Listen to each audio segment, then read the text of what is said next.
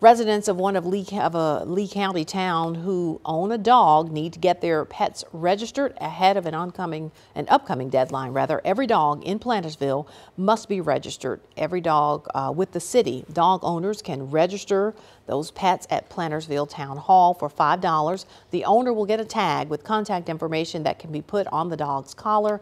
The town's animal control officer says the registration ordinance has helped reunite lost dogs with their owners.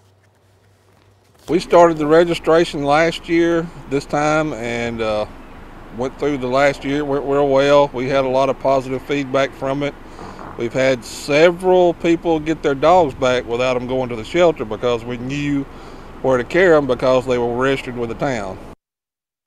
Now, dog owners have until March 31st to get their pets registered, or they will have to pay $30 for registration.